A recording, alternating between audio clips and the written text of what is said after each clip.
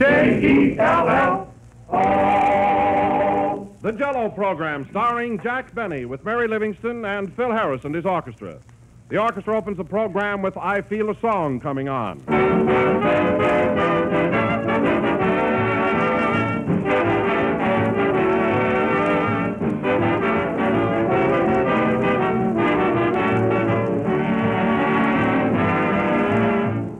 It's in the air around you. It's written in people's faces. It's anywhere and everywhere. The wonderful excitement that comes with Christmas week. Now, when spirits are high and appetites are keen, Jell-O is the perfect dessert for you to serve. For Jell-O's festive, shining colors, its delicious fresh fruit flavor are right in keeping with the gaiety of the season. So let Jell-O help you celebrate your holidays. Serve it in any one of its 6 delicious flavors. Flavors unusually rich because they come from fresh, ripe fruit. But just remember that there is only one Jell-O, and only Jell-O brings you that extra rich fruit flavor. So make no mistake. Insist on the real thing. Insist on genuine Jell-O.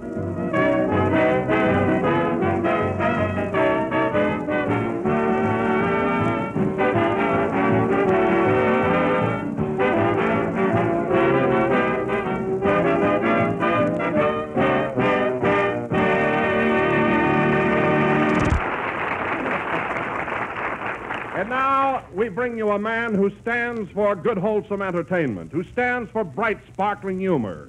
In fact, a man who stands for almost anything, Jack Benny. Thank you. Hello again. This is Standing Jack Benny talking.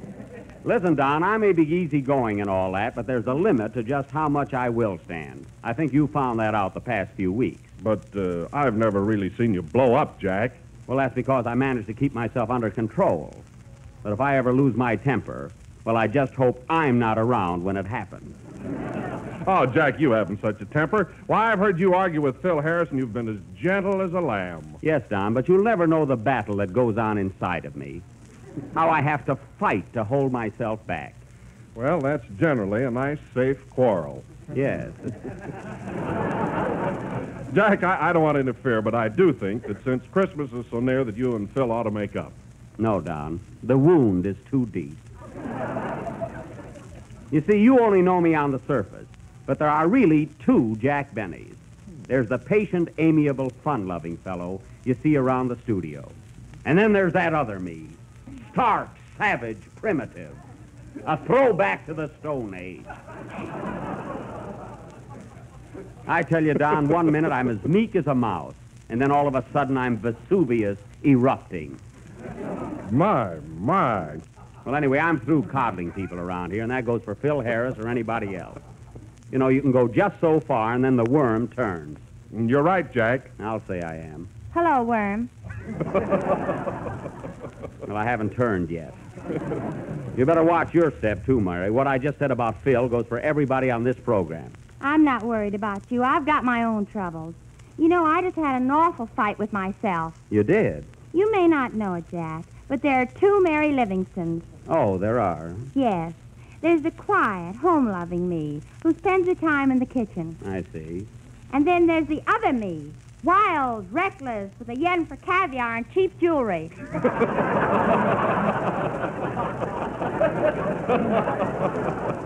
Oh, so you've got a dual personality, too? Have I? I'm a regular Dr. Jekyll and Mrs. Hyde. Well, say, Don, did Phil get here yet? Oh, yes, Jack. He's right on time tonight. He must have read my thoughts last week.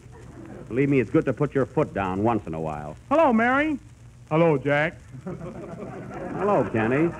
Say, what kind of a hello was that? That was my other self talking.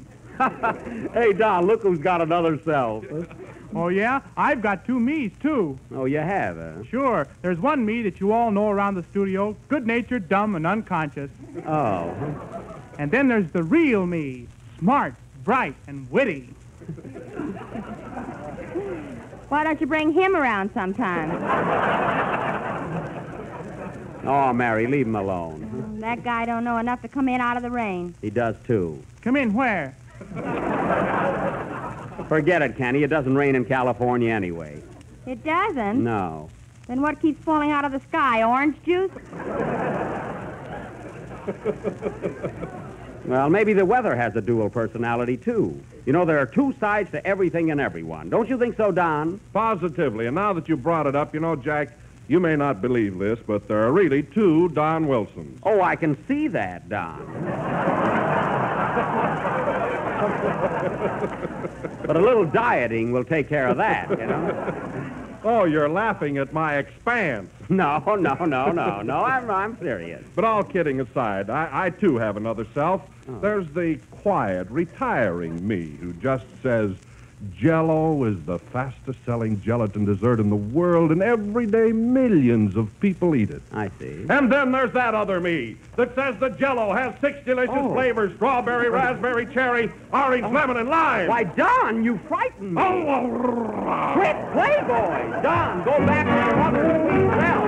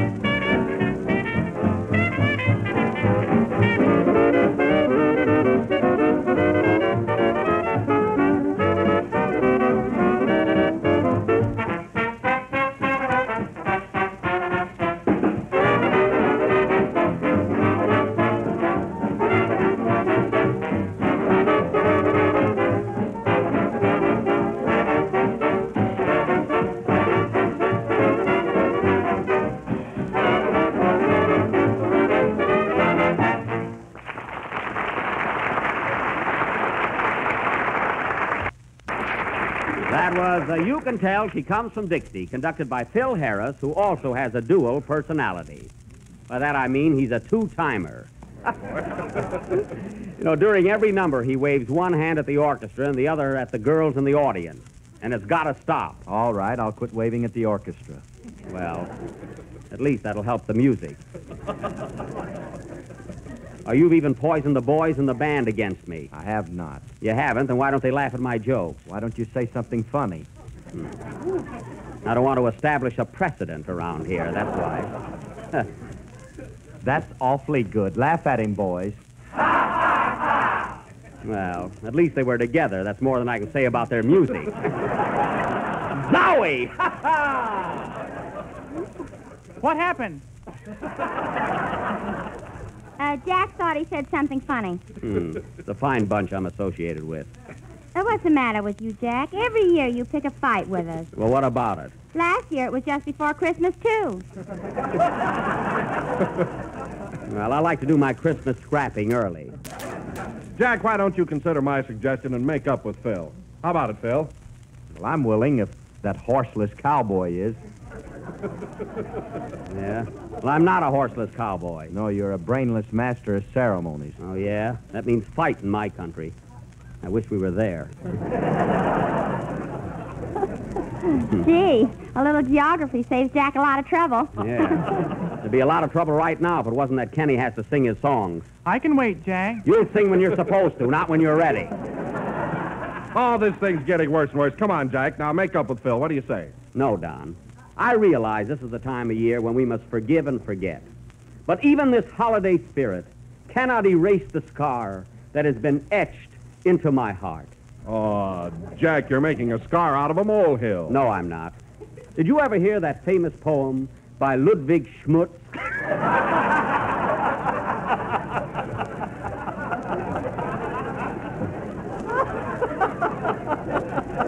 Changed authors That tonight. poem called Bear It With a Grin? No. Well, it goes something like this.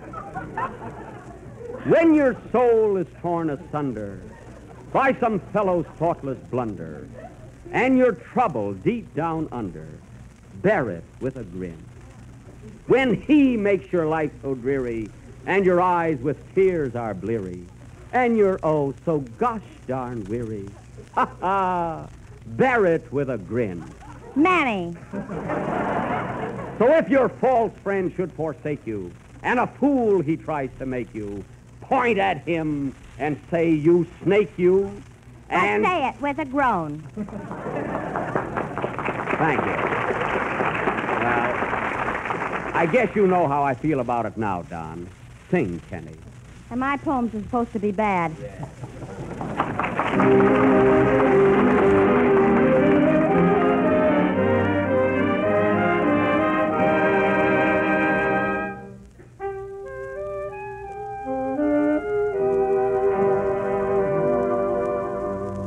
Why am I so jealous of the moon? Jealous of a summer night in June. Why can they remain beside my darling while I must leave so soon?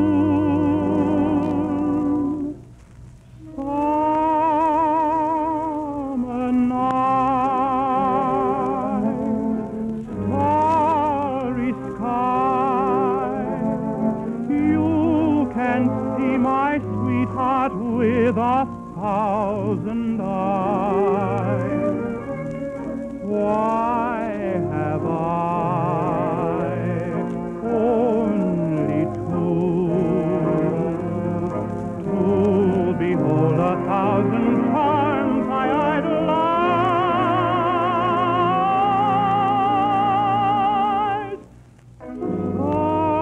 Summer night, you are right to come in her window when the day is through. She tells you all her thoughts. Won't you tell me whom she loves?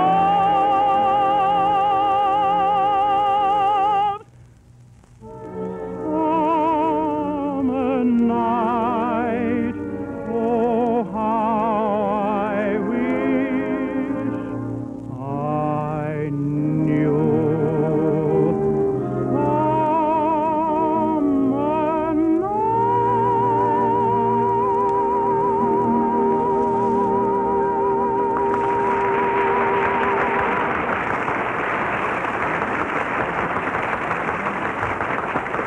Summer That was Summer Night, sung by Kenny Baker, and tonight it seemed to have an extra touch of tenderness. But there's one thing that puzzles me, Kenny. How can you say so many dumb things and yet sing so sweetly? Well, I don't have to think when I sing. Oh, see, I'll bet he's got a record in his mouth. I doubt it. Oh, Jack. Yes, Don. I don't want to interrupt the program, but I may not get to see you again until after Christmas. That's right. Well, to come to the point, Jack, Mary, Kenny, and I got together and bought you a little Christmas present, which I hope you'll like. Well, thanks, Don. And Mary. You too, Kenny. Oh, you're welcome. welcome. Here you are, Jack. Gee, I imagine it's something awfully nice. Well. Gee, this is a surprise. A gold button hook. Uh-huh. Say, that'll come in handy. Of course, I haven't worn button shoes in a long time, but if they ever come back, boy, I'll be all set. Well, I'm glad you like it, Jack. It's a beautiful button hook. And gold, too. Yeah, and there's a toothpick on one end. Oh, there sure is. Well, If Keith ever come back, you'll be all set. well, thanks, kids. I sure appreciate this. Gee, you must have gone back 20 years to get it. Oh, it wasn't any trouble, Jack. No, I imagine it wasn't. Now, gather around, everybody. It's my turn to play Santa Claus. I got a little surprise for most all of you. Here's a little gift for you, Kenny. A beautiful red silk necktie. Oh, thanks, Jack. Isn't it pretty? Gee. You know, this looks like the same tie I gave you last year. Well, it isn't. It's different. Yeah, it's got spots on it now. Quiet. He can have it cleaned. And, Don, here's a present for you. It's something I know you love. What is it? A box of genuine Jell-O. Oh, goody! Yeah, I knew You he'd know, love it. my wife's going to give me a sliced pineapple for Christmas, and they'll go swell together. Oh, they sure will. Oh, Jack, What? where's the present I'm going to exchange? Here, and don't be funny. Change. What is it? What is it? Can't you see? It's an earring. An earring? Yeah. One earring? Where's the other one? Well, there'll be other Christmases, won't there? This is a fine present. Now I'll be lopsided. Yeah. Put it on, Mary. That's the style now, anyway. One earring. Jack, didn't you forget somebody? Not anybody that didn't forget me. But to show you the difference in characters, come here, Mary. Here's a present for him. You give it to him. Okay. Here, Phil. Jack told me to give you this Christmas present. What is it? It's a curling iron. A curling iron? Yes. Thanks, only my hair is naturally curly. Well, if it ever straightens out, you'll be all set.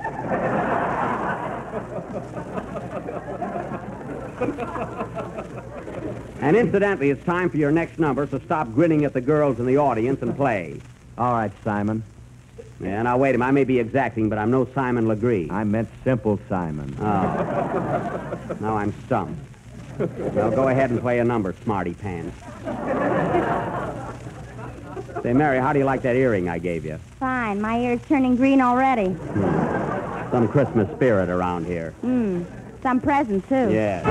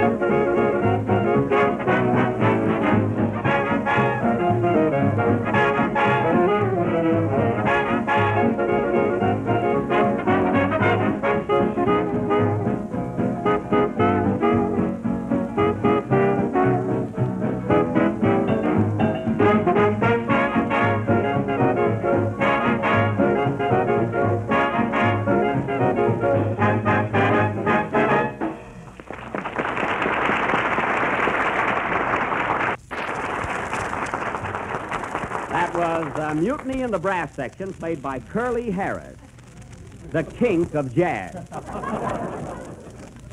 And incidentally, folks, not that I care, but evidently Mr. Harris has never heard that it's better to give than to receive. Imagine a guy not reciprocating after you've given him a swell curling iron. Swell, it isn't even electric. I suppose you like Benjamin Franklin to autograph it. What a guy. And now, folks, this being our last program before Christmas. That's me, Oh, well, come in. Hello, Dick Barney. Well, hello, Patsy. Hey, it's good to see you again. How'd you happen to drop in? Well, it's the holiday season, and I'm bringing Yuletime greetings. Well, thanks. What are you doing these days, Patsy? Can you read Hengel? Of course I can read English. Then here's my card. Patsy Flick. Suit, clothes, and Merry Christmas.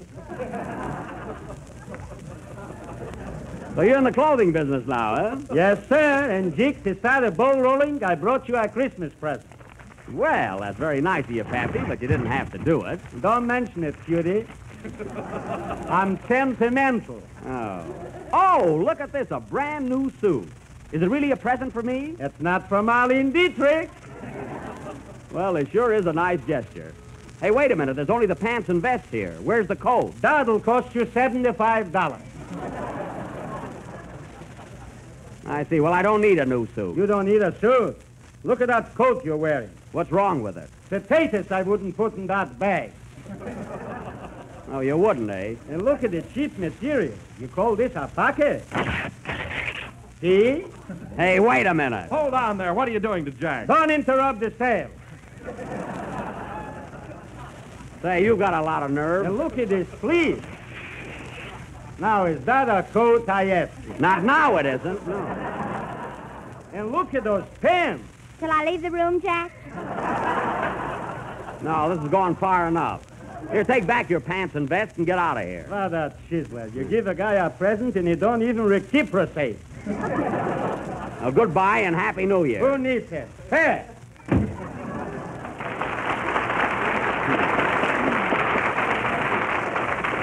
Look at my coat all ripped and torn. I got a date with a doll right after the program. Now, what are you laughing at? If it's a rag doll, you're all set. And now, ladies and gentlemen, as I said before, this being our last program before Christmas, tonight we are going... What's that?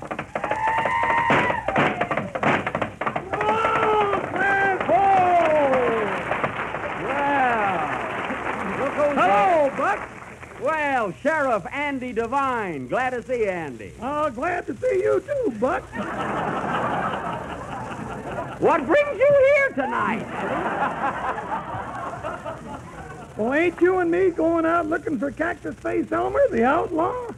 Doggone it, Andy. We got to arguing and talking up here tonight and giving out presents. I'm afraid we won't be able to do Buck Benny Rides again until next Sunday. Oh, shucks. And I'm all dressed up in my cowboy suit. Well, don't take it so hard. Come over next Sunday and you can play with us. Sorry you had to make this long trip, Andy. Well, I didn't mind coming over. I'm kind of stuck on Mary, you know. Stop blushing, Andy. I ain't blushing. I'm boiling. Well, Andy, I'm sorry about Buck Benny. I really am. Well, and I'm sure disappointed, too. I know how you feel. Oh, doggone it. But you know, Buck, that reminds me of a poem by Ludwig Schmutz.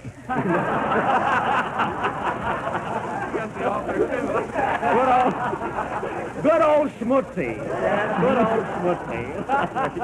By Ludwig, huh? Yes, sir, and it goes something like this.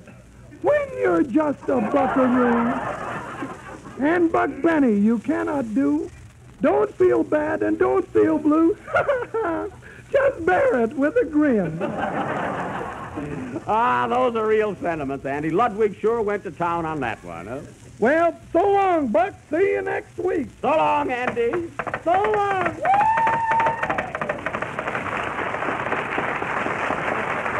Ah, he sure has a lot of fun, doesn't he, huh? Well, I got to run along now, fellas. The program is nearly over anyway. I don't think you need me here any longer tonight, and besides, I've got a date, so I'm going to go. Goodbye, Mary. Goodbye, Jack, and a Merry Christmas. Same to you. So long, Don. Goodbye, Kenny. Merry Christmas, Jack. Same to you. Well, so long. Hey, Jack, Yeah, Merry Christmas to you. same to you, Phil. Goodbye. Wait a minute, Jack. I want to talk to you. Well, hurry up. I've got a date. Listen, Jack, I think we've both been acting like a couple of kids. But I want to tell you one thing, and it comes right from my heart. I've been with you 12 weeks now, and I've enjoyed every minute of it. You wouldn't know it. Of course, sometimes you've tried to act hard-boiled, but deep down underneath, you're a regular guy. Oh, I am I? Well, I'm going. Wait a minute, Jack. Just to show you how I feel about you, here's a little Christmas present. Thanks. Well, why don't you open it? Oh, you open it. It's probably some trick. Gee, I hope you like it, Jack. Oh, I already said thanks. Gee, look, fellas. Gosh, Gee whiz. Oh, Jack, look. Why, it's the most beautiful watch I've ever seen. I've got a watch. And look at that platinum case and diamonds all around it. I thought so. If I wear that, somebody will hold me up and hit me over the head. Oh, gee, it's beautiful, Phil. Oh, it certainly is. Oh, Jack, that's really something. See, it is pretty, isn't it? Gee, platinum and diamonds all around it. Gee, thanks, Phil. You're welcome, Jack. Oh, boy, that is gorgeous. Huh? Well, Phil, I hardly know what to say now. I feel so... Oh, I don't know. Oh, forget about it, Jack. Gee, I wish I'd have bought you an electric iron now. I think... Boy, I'll bet this must have set you back plenty, huh, Phil? Well, just don't fire me for about 2 years. Well, Phil, all I can say is I'm terribly sorry for everything that happened, and see if I can ever do anything for you. And if you ever want to know what time it is, don't hesitate to ask me. I don't value anything, Jack, as much as I do your friendship. Gee, I didn't know you felt that way. See, but all I can say is, well, thanks, Phil. Oh, you're welcome, Jack. Merry Christmas. Come on, fellas, come on, pull yourselves together. Ladies and gentlemen, I wish you could all be here to witness this touching display of friendship. In fact, I personally am so moved that I can hardly say that Jell-O is the most tempting gelatin dessert in the world. So just be sure to get the genuine Jell-O with the big red letters on the bottom.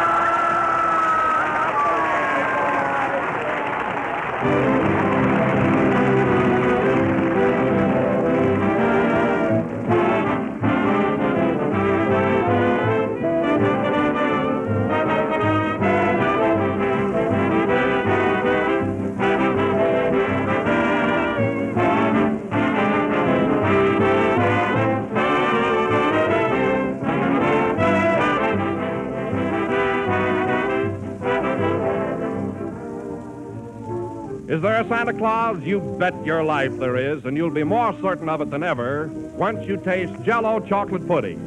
It's the best that comes your way since the old days when your grandmother made chocolate pudding. Smoother, creamier, more chocolatey with a grand homemade flavor. That's Jell-O chocolate pudding. And it's amazingly easy and inexpensive to make. Here's all you do. Mix the contents of one package with some milk in the top of your tub and cool, and this delicious pudding is all ready to be served in your sherbet glasses. And if you want to give it an extra special Christmas touch, add some raisins or toasted nuts or both.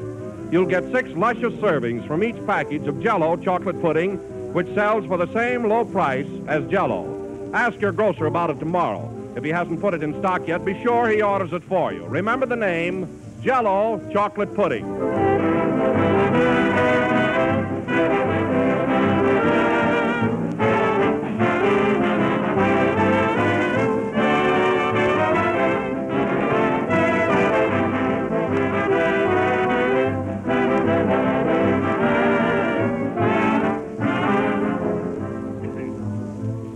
This is the last number of the 12th program in the new Jell-O series, and we'll be with you again next Sunday night at the same time when you will hear our next installment of Buck Benny Rides Again.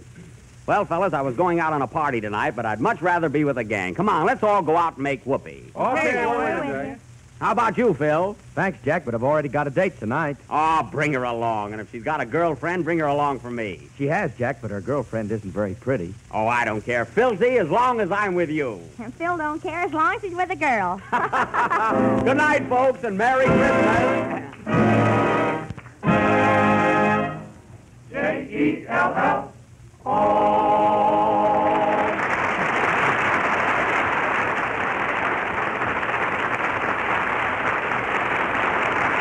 The tune Here's Love in Your Eyes from the big broadcast of 1937. Summer Night is from Sing Me a Love Song. The Jell-O program comes to you over the Red Network from the Hollywood studios of the National Broadcasting Company. KFI Los Angeles Earl C. Anthony Incorporated. 15 seconds before 9. You've been listening to the OTR Gold Network. Find more classic radio at otrgold.com.